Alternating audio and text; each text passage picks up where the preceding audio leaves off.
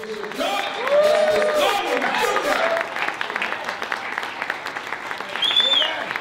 much. Thank you, God.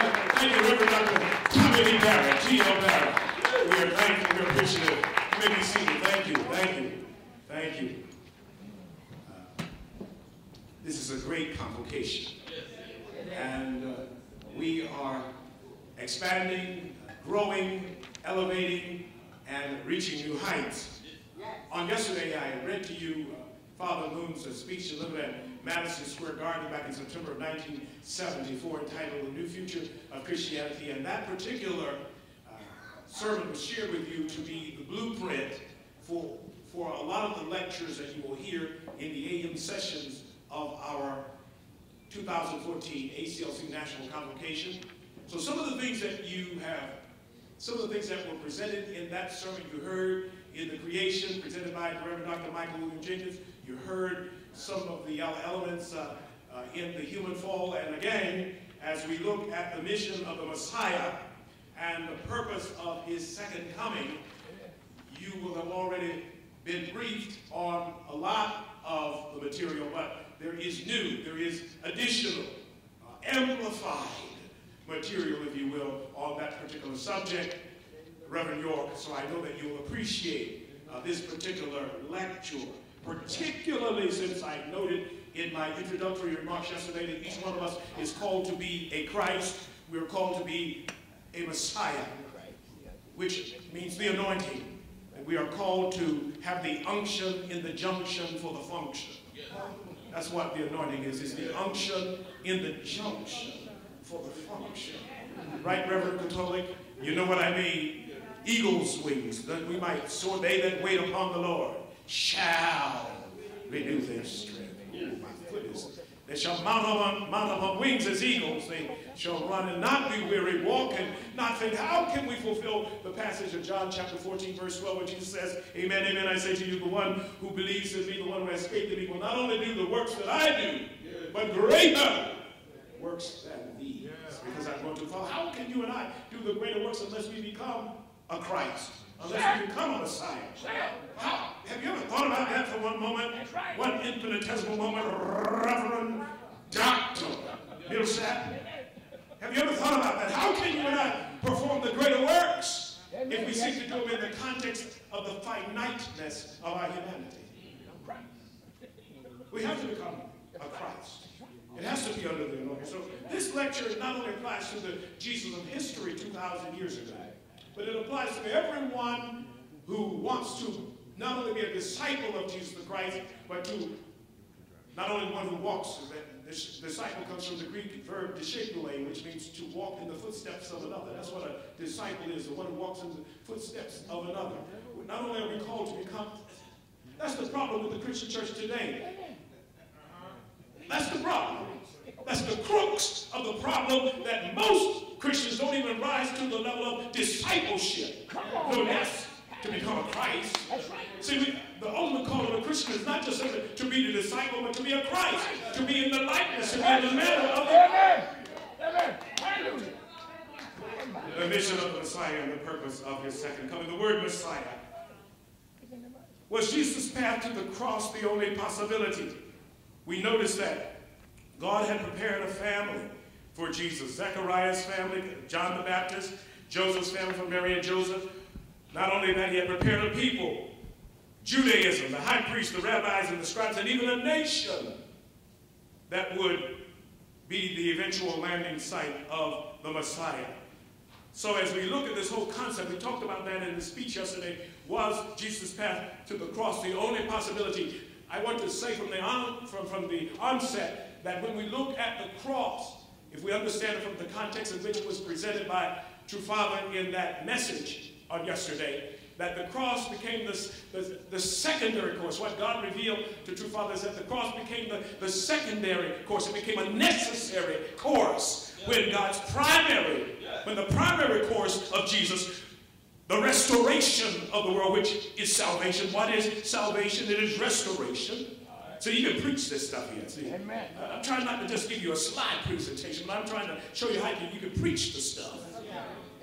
How Reverend David Castro. See, we gotta make it leap off of the page. We gotta have it sear the hearts of the hearer. We gotta, bring about the indwelling of the Holy Spirit. The Spirit lives, How Bishop Jesse Edwards, the Spirit is real. And the power of the original substance of the divine principle is when it is preached. Not only taught, but when it is preached, and men and women are inspired to take on a greater role in their Christian walk. Amen. So the whole concept of the cross, yes, the cross became a necessity. Say necessity.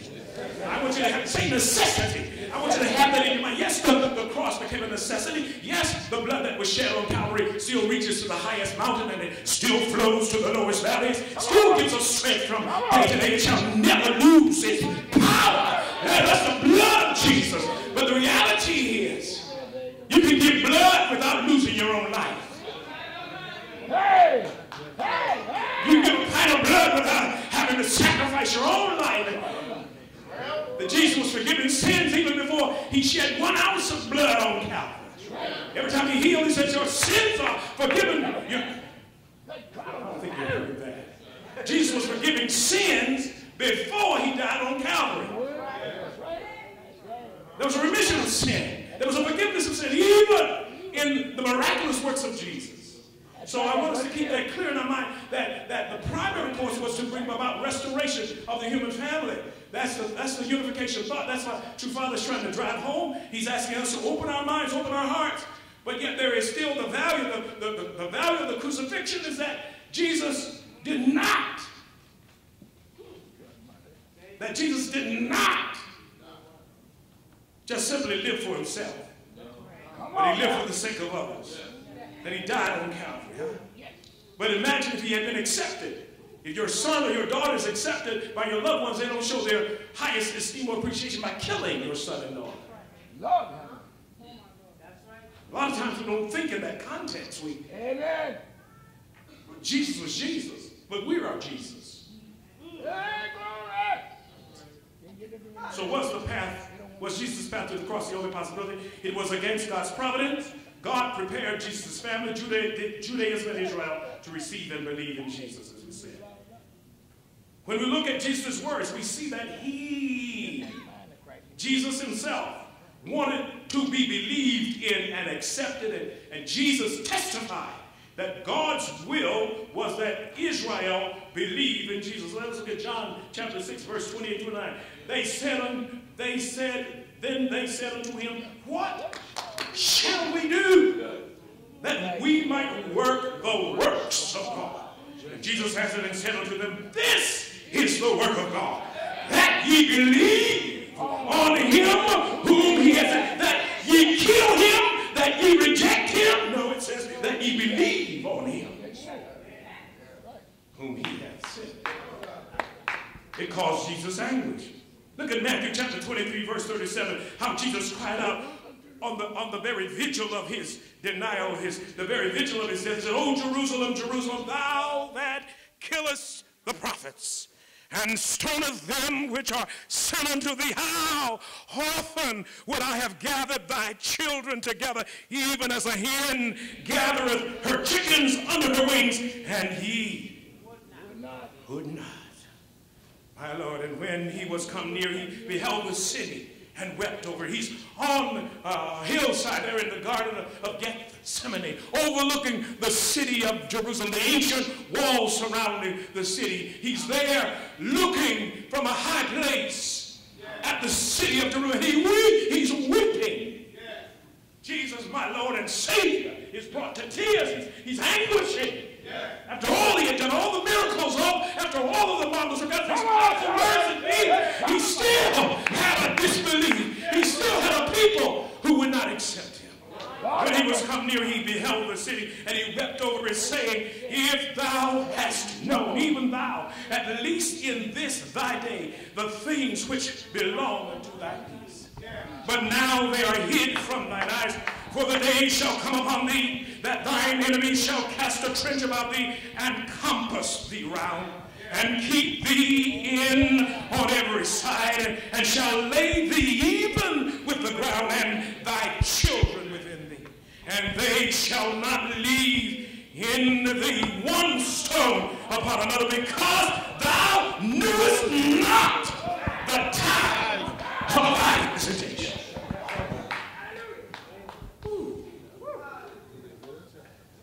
So Jesus' filial prayer, his sonship prayer, Jesus' filial prayer at Gethsemane, let this cup pass. Yes. Matthew chapter 26, verses 38 through 45, beginning there, it says, then saith he unto them, then saith Jesus unto them, my soul is exceeding sorrowful, even unto death. Tarry ye here, and watch with me. And he went a little further, and fell on his face, and prayed, saying, oh, my Father, if it be possible, let this cup pass from me. Nevertheless, not as I will, but as thou wilt. And he cometh unto the disciples, and findeth them asleep, and saith unto Peter, what? Could ye not watch with me 1 hour? Watch and pray, that ye enter not into temptation. The spirit indeed is willing, but the flesh is weak. And he went away again the second time and prayed, saying, oh, my Father, if this cup may not pass away from me except I drink it, thy will be done. And he came and found them asleep again, for their eyes were heavy. And he left them and went away again and prayed the third time, saying the same words.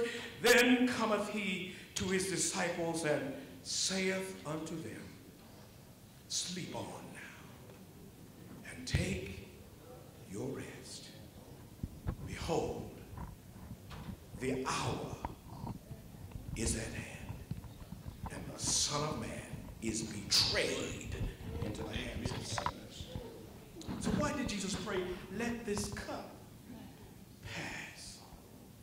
Because he was sorrowful to death, for they were rejecting God. They did not pray from human weakness.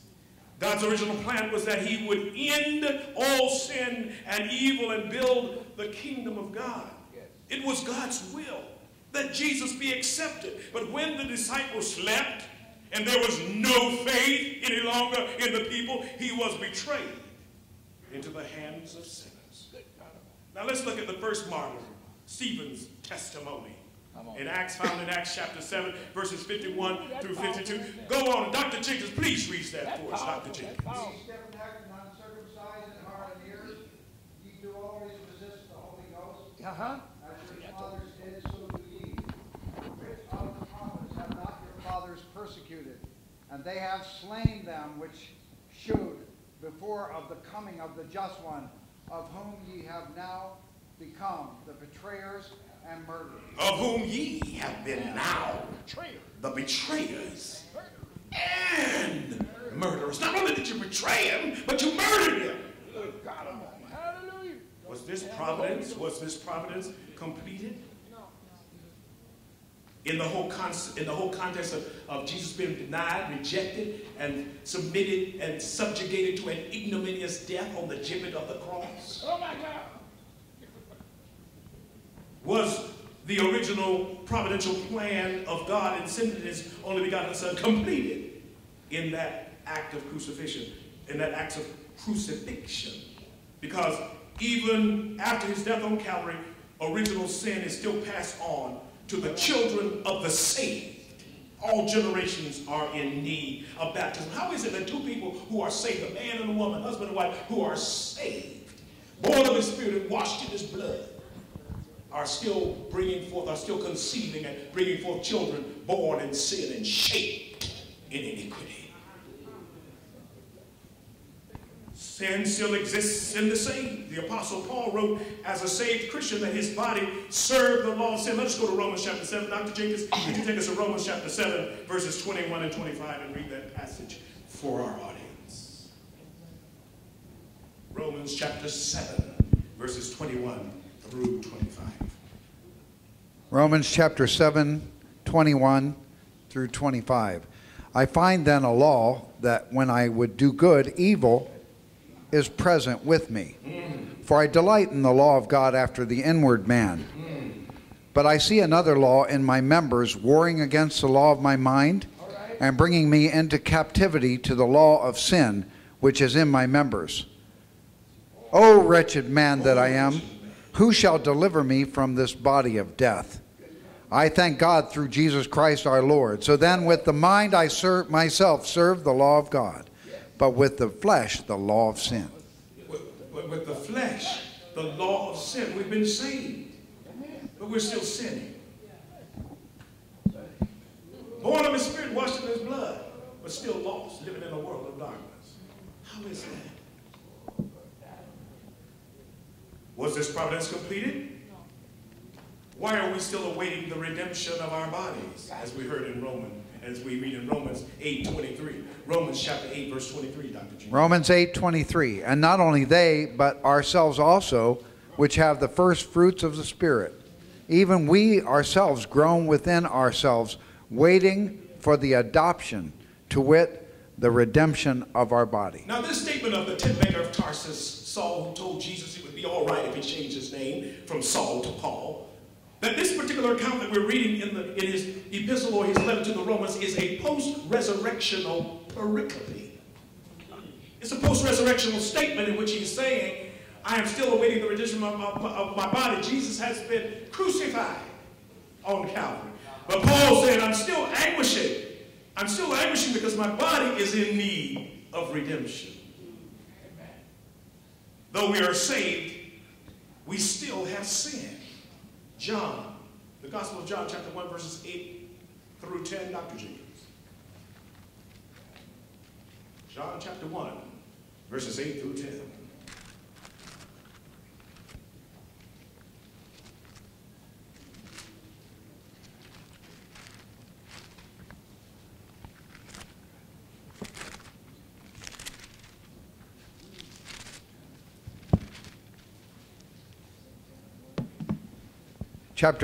First epistle of John, chapter 1, verses 8 through 10. If we say that we have no sin, we deceive ourselves, and the truth is not in us. If we confess our sins, He is faithful and just to forgive us our sins, and to cleanse us from all unrighteousness. If we say that we have not sinned, we make Him a liar, and His word is not in us. Thank you very much. So there's a correction on that. 1 John chapter 1, verses 8 through 10, because we know you want to have that for further catechesis, for further teaching. Now, is there another redemption? Is there another redemption after this spiritual redemption accomplished on Calvary? The remission of sins, yes. On Calvary, Jesus shed His blood. There is that remission of sin, not just for one, but for all. Not once, but for all. It is universal. Hello. That spiritual salvation is universal, not just for Christians alone. Christians do not have a commodity, do not have a monopoly on salvation. Thank God we don't. Amen. That Jesus died once and for all. That's what the word says. The word says. Died for the Muslim, for the Hindu, for the Hindi. Died for the Zoroastrian. Died for the Jewish person. Died once and for all. That's the universality of that spiritual salvation. But Jesus' desire, God's desire for Jesus was not only to save us spiritually, but also physically, holistically. So it says, the redemption of the body is yet to come, and we read that, Romans 8:3. Now from this evidence, the ultimate purpose to end all sin and bring all into the kingdom was not fulfilled. I just explained it. That is why Jesus said He will come again. He will return to wipe away every tear and bring evil to an end. If everything had been completed on Calvary, there would be no need for a second coming. There would be no need for the Lord of the second advent. Would you agree that once the contract is finished building your house, there's no need for the contractor to come back unless he did some bogus work and you've got problems with the construction. Once everything is completed, there's no need for the contractor to come back. You don't want to see him again, in fact, because he might be trying to get some more money. That's why Jesus will come. We'll have to say he will come again. He will return to wipe away every tear and bring evil to an end. So why was the ultimate purpose not fulfilled? There had to be a reason. There had to be a reason why that ultimate purpose of God for his only begotten Son, Jesus, was not fulfilled. Understand what we're saying here. There's more to be done. There's something to be accomplished with the return of the Lord. Because the people to whom God sent the Messiah, the Anointed One, did not recognize that Jesus was the Christ, that he was the Messiah, that he was the Anointed One, the one they were waiting for. So let us look at salvation through the redemption by the cross and the purpose of Jesus' second coming. In the book, we see seemingly two contrasting prophecies, if you will. And it's all based on free will. What choice will we make?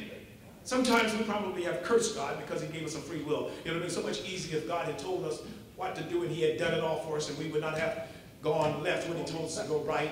But then a lot of us would be upset because we would say that God is trying to micromanage our lives.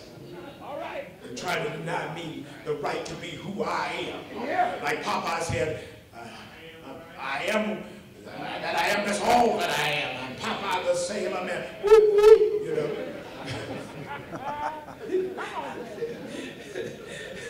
So some of us in our penchant and our craving for individuality and our own unique personality, we're glad that we have free will. Imagine if God had not given that to us. We'd all be robots. We'd all be the same. But thank God we do have free will. But sometimes our free will can get us in a whole lot of trouble. Now let us look at Isaiah chapter 53, Dr. Jenkins. Isaiah chapter 53. This is a famous passage that we hear during the Holy Week service during Lent. Isaiah 53, verses 3, 4, 5, and 6. Mm-hmm. He is despised and rejected of men, a man of sorrows and acquainted with grief. And we hid, as it were, our faces from him. He was despised, we esteemed him not. Surely he hath borne our griefs and carried our sorrows. Yet we did esteem him stricken, smitten of God, and afflicted. But he was wounded for our transgressions. He was bruised for our iniquities. The chastisement of our peace was upon him, and with his stripes we are healed. And we like sheep have gone astray, and we have turned away every one to his own way, and the Lord hath laid on him the iniquity of us all. My God. By his stripes we are healed. That's one prophecy. That is the prophetic word of Isaiah 53. What happens when we reject the Messiah, the Christ? He takes upon himself our iniquities, our infirmities. He takes upon himself our sin. The Bible says that he was like us in all things but sin, but he became sin. Which means he took upon himself the chastisement.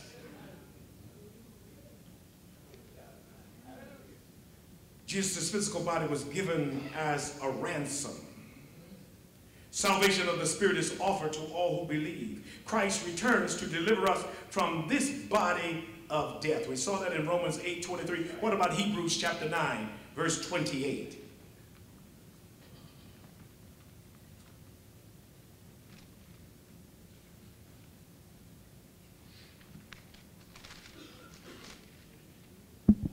Hebrews chapter 9, verse 28. So Christ was once offered to bear the sins of many, and unto them that look for him shall he appear the second time without sin unto salvation. My.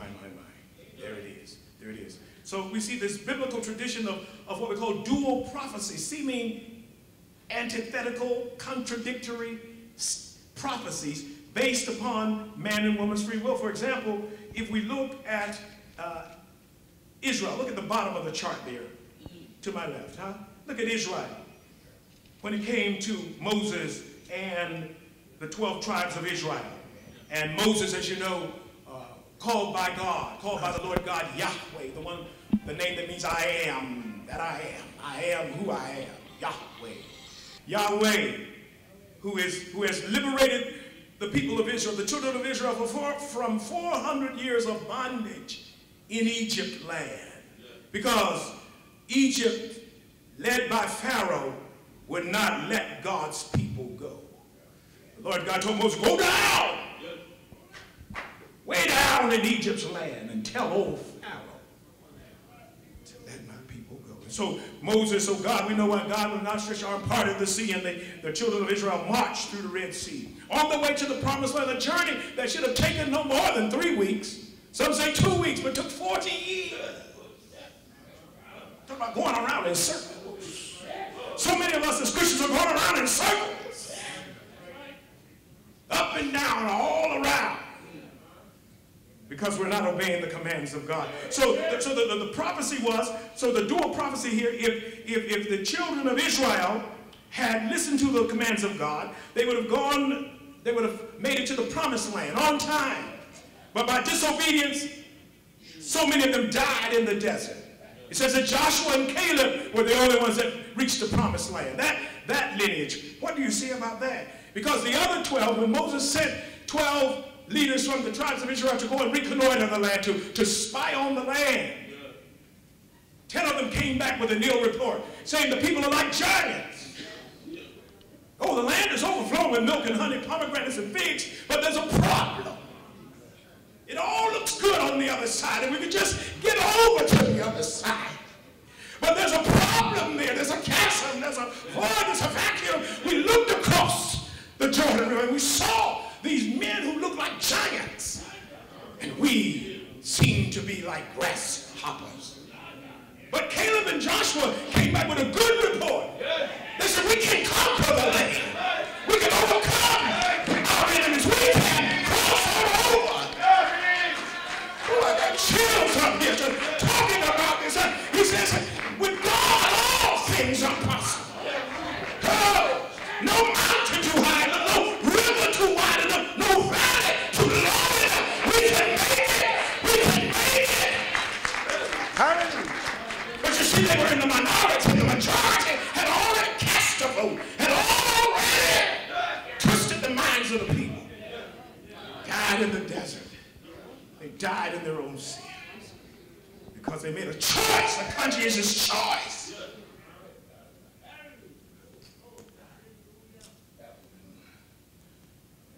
Even before that, you know, Adam and Eve, long before Moses, Adam and Eve told them, the Lord God told them you can have anything in the garden, just don't eat from the fruit of the tree in the middle of the garden.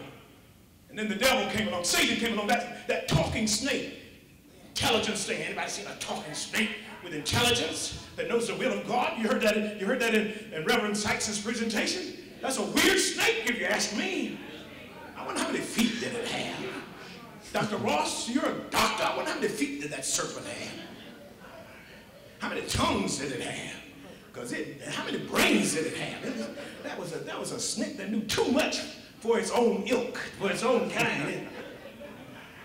Lord God said, if you listen to the words I've given you, you'll live. But if you don't live, if you don't listen to the word, you'll die. That's right. See, they had the choice. They had a decision made. Follow the commandments of God, you'll live. Don't listen to God. Follow the word of the serpent, you'll die. So we know what happened. Even Jesus, you know, we could, if the people had accepted Jesus, Jesus could have been the Lord of glory. As we read in Isaiah 9. We can go there. Isaiah 9. Isaiah 9 and 6. What would have happened? The prophecy of the Lord of glory. For unto us a child is born, unto us a son is given, and the government shall be upon his shoulder, and his name shall be called Wonderful, Counselor, the Mighty God, the Everlasting Father, the Prince of Peace. Of the increase of his government and peace there shall be no end, upon the throne of David and upon his kingdom, to order it and to establish it with judgment and with justice from henceforth and even forever. The zeal of the Lord of hosts will perform this. The zeal of the Lord of hosts will perform this. That's why I love every Christmas season. Handel's Messiah. For unto us a child is born, unto us a son is given. There we go. And the government shall be upon his shoulder. The government shall be upon his shoulder. And his name shall be called Wonderful Counselor, Almighty God, the everlasting Father, the Prince of Peace, the everlasting Father, the Prince of Peace. How could he become that if you're going to hang him on the cross? How does it become that if you're going to nail him to the cross? How shall his government last forever if you kill him? That's the reason we're doing prophecies, because God always makes provisions for our freedom. Matthew 11. Matthew 11:13. Come on with me. For all the prophets and the law prophesied until John. That's right, for all the laws and the prophets. Up until John, that's a prophecy for the coming of the Messiah the first time. All up to John. So look at this.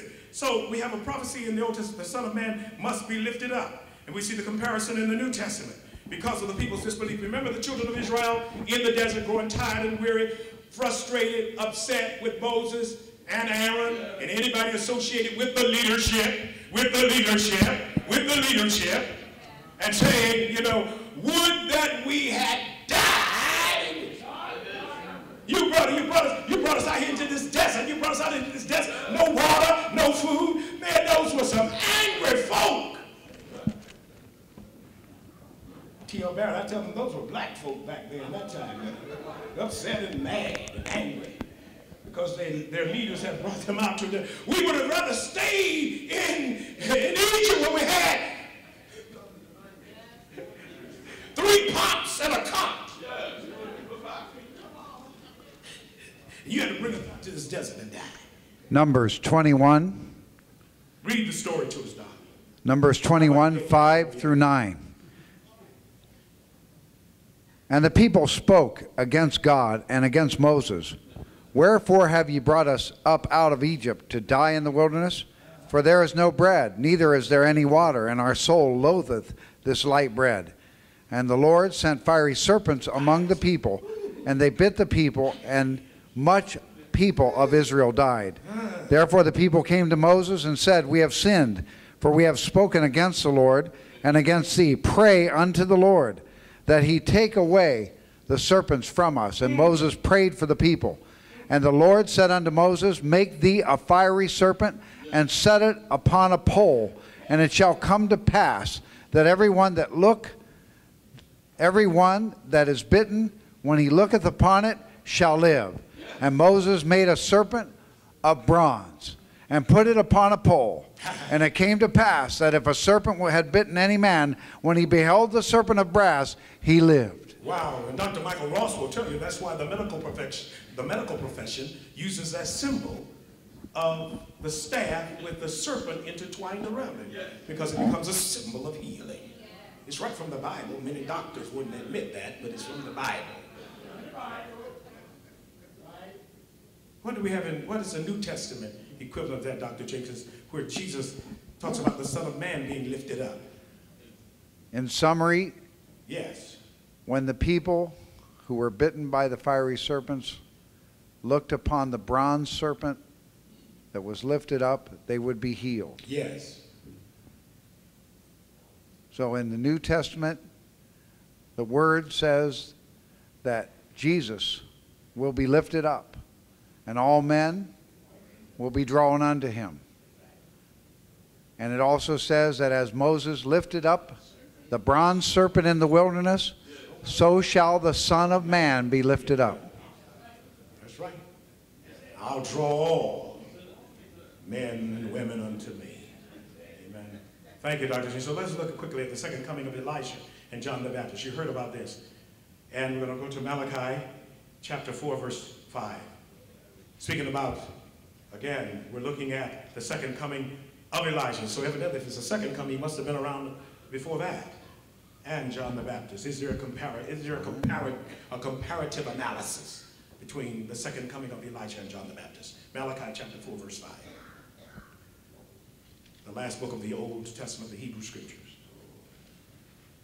Malachi 4, verse 5. Behold, I will send you Elijah the prophet before the coming of the great and dreadful day of the Lord. So who was Elijah? Jesus said John the Baptist was Elijah. We read it in Matthew chapter 17, verses 10 through 13. And again, Matthew chapter 11, verses 13 to 14. Let us read it. Everyone read it. Let's read Matthew chapter 17, verses 10 through 13 all together. And his disciples asked him, saying, Why then say the scribes that Elijah must first come? And Jesus answered and said unto them, Elijah truly shall first come and restore all things.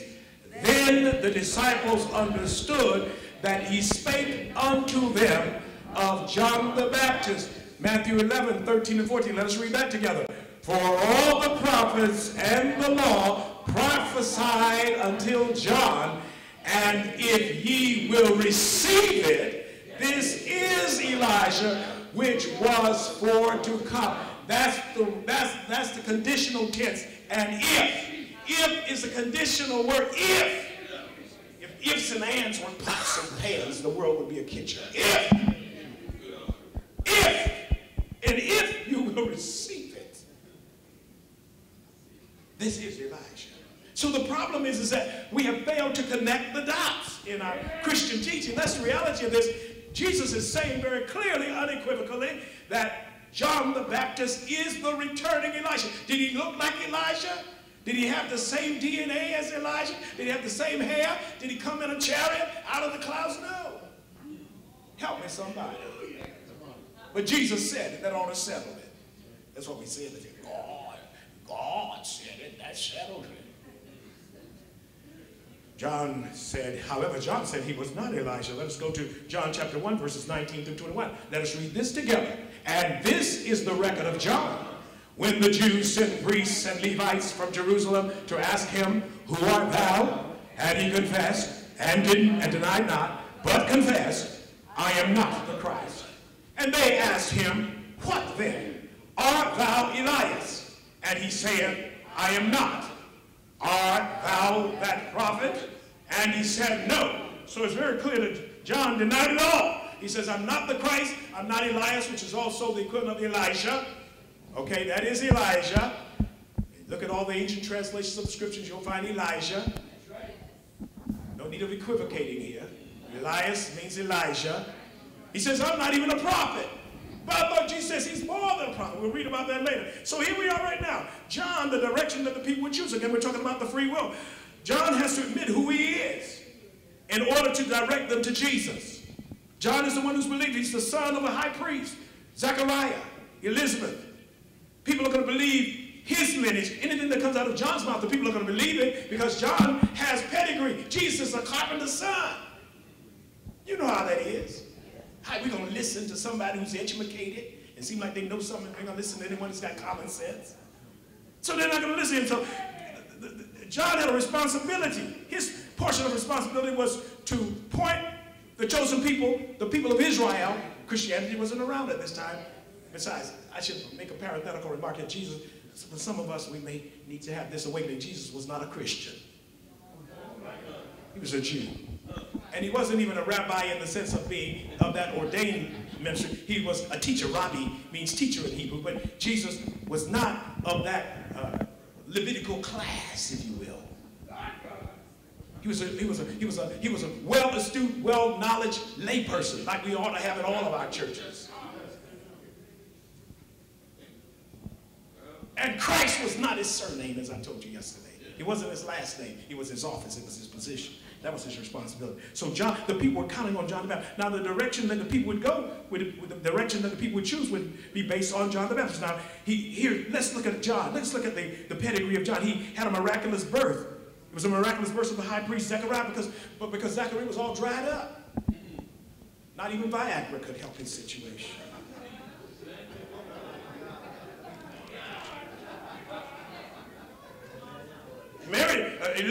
Elizabeth's womb was like a prune. You ate some of those prunes and they dried. No juice, nothing. So it was a miraculous birth. John the Baptist lived an ascetic life. Wow, we heard someone talk about that yesterday.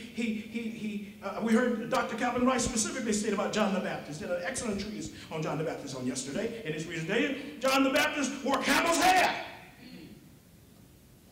and ate wild honey and locusts and wild honey. Now, how would you like to have had that for lunch today?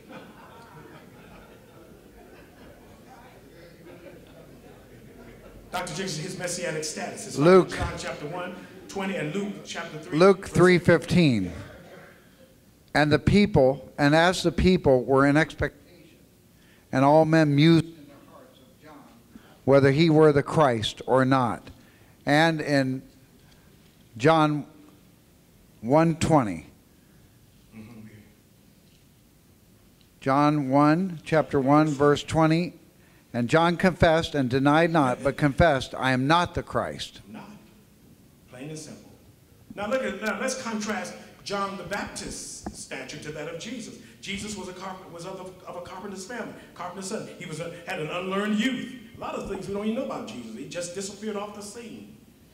He broke the Sabbath. Let us look at that clearly in Matthew chapter 12, verse 1 and 3. He was always breaking the Sabbath, always going up against the establishment, and then hanging out with lepers, prostitutes, pimps, hoes, all of them.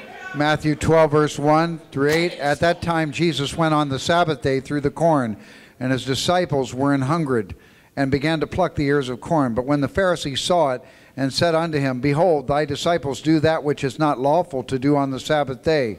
But he said unto them, Have ye not read what David did when he was an hungered, and they were with him, how he entered the house of God and did eat the showbread, which was not lawful for him to eat, neither for them which were with him, but only for the priests? Or have ye not read in the law how that on the Sabbath days the priests in the temple profane the Sabbath and are blameless? And I say unto you that in this place is one greater than the temple. But if ye had known what that meaneth, I will have mercy and not sacrifice, ye would not have condemned the guiltless. For the Son of Man is the Lord even of the Sabbath day. The Lord even of the Sabbath. Hallelujah. He's the Lord even of the Sabbath. And you see right there, and another look at Jesus. He was a friend of tax collectors, prostitutes. I told you, pimps and hoes and sinners. Isn't that right, Bishop Ebony Kirkland? Am I lying about it? And he claimed to be from heaven. How preposterous. How he claimed to be from heaven. Who are you? Before Abraham was, I am. Come on, man. You ain't even old enough to. And he told people to love him more than their parents. Oh my gosh. So the people followed John, and this made them doubt Jesus' words, not just about John, but about everything he said and did. So Jesus seemed to be just another man claiming to be the Messiah. Now what was the mission of John? It's all linked to the whole coming of the second coming of Elijah. Let us look again at John chapter 1 verse 23. John said, make straight the way of the Lord. In Luke chapter 1 verse 17, we hear the angel, the archangel, announcing the birth of John the Baptist. He says he will go before him. He will name it. That means he will go before the Messiah, the Christ, in the Spirit. This is what the archangel said to. The archangel Gabriel said to Zechariah. Come on.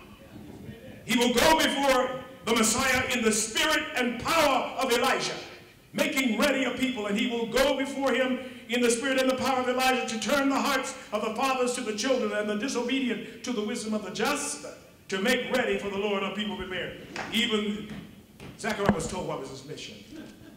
Gosh. Do we need to go any further in that passage? Dr. Jenkins, that's enough. No, that's good. This is not a reincarnation. It was not a reincarnation. The returning Elijah was not a reincarnation. It was a shared mission. We're not reincarnating Jesus, as we say, to be another Christ or a Messiah. We're taking on the same mission. If you take on the mission of Jesus, you are a Christ. If you take on the... Help me somebody. Now, what is the biblical meaning of a second coming? Testimony plus deeds were necessary. Testimony plus deeds were necessary. Jesus said John was Elijah. John denied he was Elijah. Why? The disbeliefs of John the Baptist. Matthew, this is powerful. Matthew chapter 11, verses 1 through 12. Even though we've read sections of it, we need to read it again.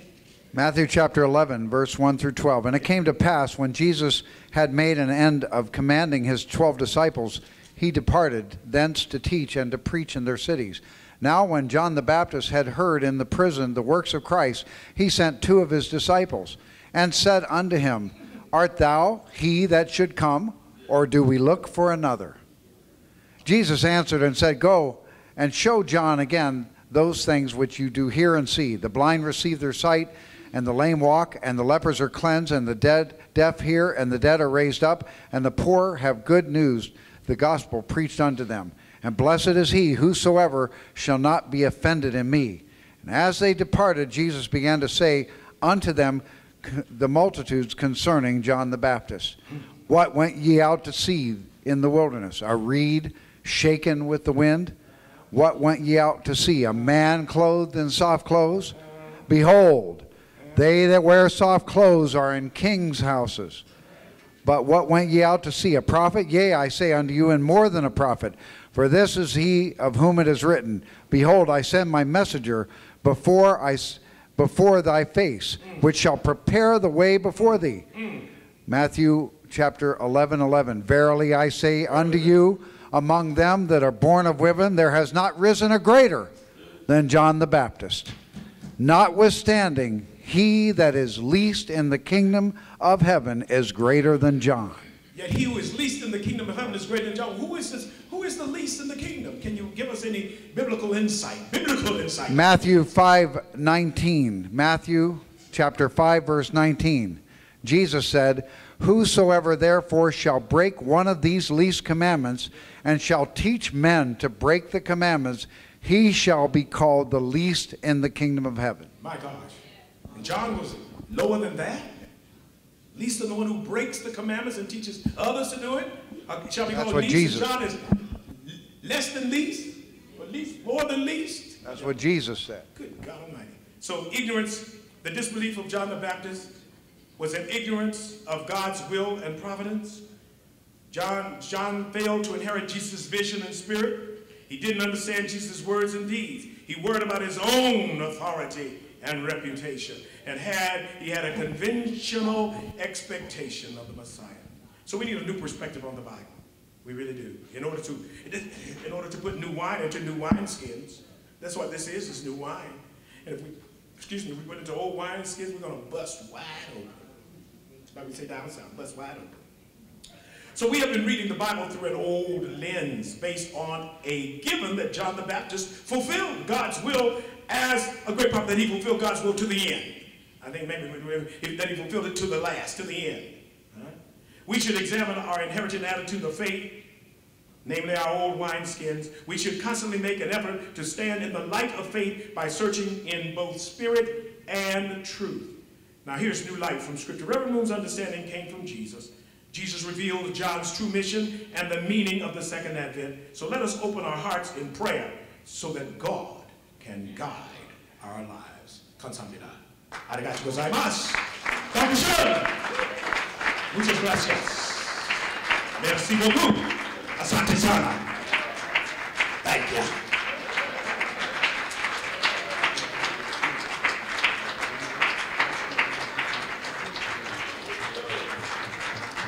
Archbishop George Augustus Stallings Jr. Come on, let's hear it for him.